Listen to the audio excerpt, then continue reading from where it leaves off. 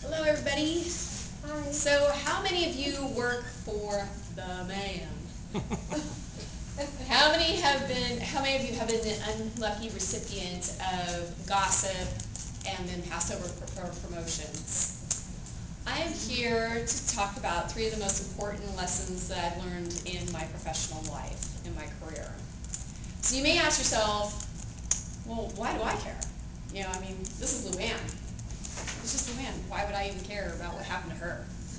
Well, I think that I can provide the possibility to and the opportunity for you to learn from my mistakes and prevent some heartache and embarrassment along the way in your professional career. So the first lesson that I learned, and it was a very hard lesson for me to learn, was how to be humble. Yes, I am a very, or can be a very arrogant person. Luann, no way. It stems from being insecure. And I tend to be a very insecure person. And also, when I'm doing a really good job, and I know I'm doing a really good job, I tend to brag a lot. I'm a braggart. So what has happened to me in my experience is that I go home in the evening, and I reflect on my day. I'm one of those types of people that as I'm winding down for the day, and I just kind of look back and go, what kind of person am I really truly going to be today? Or what did I portray myself as today? And on those days where I find myself to be a braggart, I'm very embarrassed for myself. I can't imagine what anybody else is thinking about me, but for me personally, looking at my own life and looking how I conducted myself that day, I'm very embarrassed for myself. And also, I've learned Murphy's Law will always come and bite you. Whatever can go wrong will go wrong. So the very next day, something will happen, a mistake is being made, I've been viewed as less than perfect, and I have to eat my crow.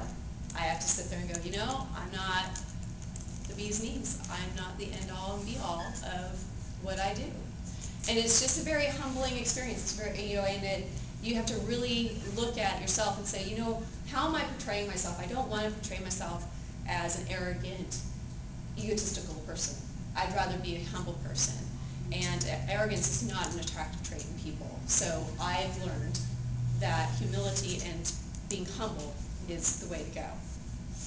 My second lesson is that personal life is just that. It's personal. It doesn't belong in the workplace. For one, it keeps your gossip at bay. People love to talk. Everybody else's business in the corporate world, it seems like. I don't know about you, but I do not like being talked about behind my back. And I don't like to be the topic of gossip. And gossip can be a very negative thing in the workplace. It destroys lives. And so, additionally, gossip and these types of talks can also portray you as a drama queen. If you're constantly talking about your personal life, and unfortunately if you're one of those types of people that have a lot of personal issues, you can be perceived as drama queen or king. And it's not one of those things that you would want yourself perceived as. Certain people thrive on these types of dramas, and they will use it against you later.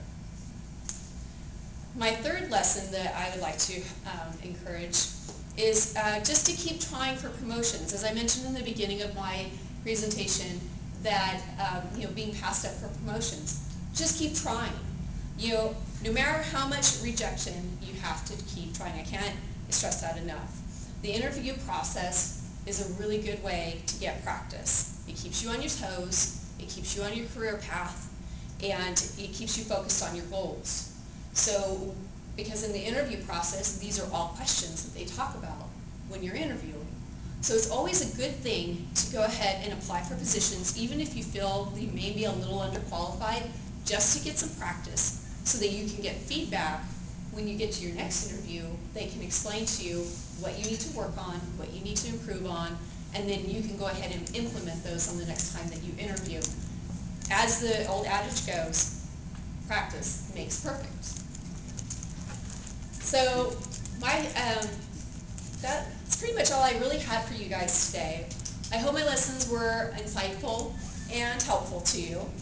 Learning to be humble, keeping personal life out of work, and to keep trying for promotions are the most valuable things that I have learned in my professional life.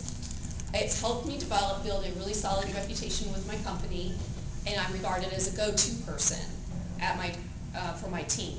It's one of the most cherished positions I have. I'd rather have that than be a manager of my company. So, and that's it.